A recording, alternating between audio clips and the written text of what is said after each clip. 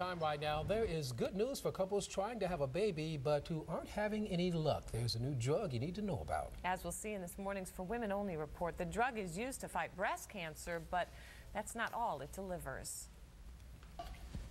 Busy neck. Oh my goodness, busy.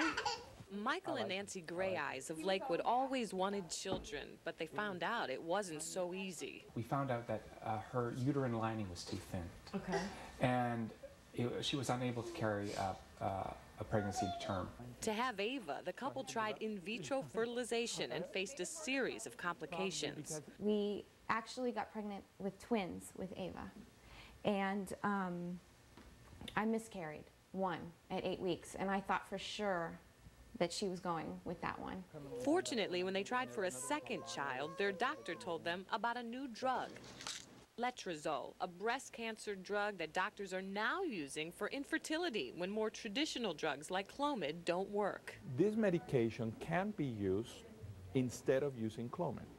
Dr. Ricardo Loret de Mola is head of the infertility division at university hospitals. It has smaller amounts of side effects, and the lining of the uterus doesn't tend to have the problems that sometimes we see with Clomid. But the FDA has not yet approved Letrozole to treat infertility. Even though it's not FDA approved, it is okay to use it because it's beneficial, but it has to be done under medical supervision.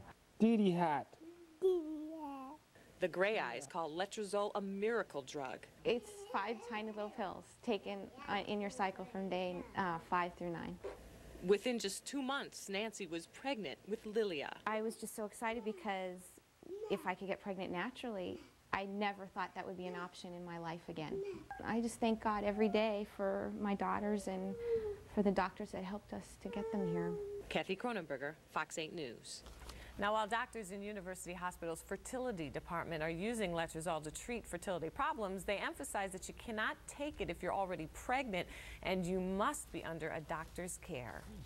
Time right now is 8:14. While you're looking to keep the holiday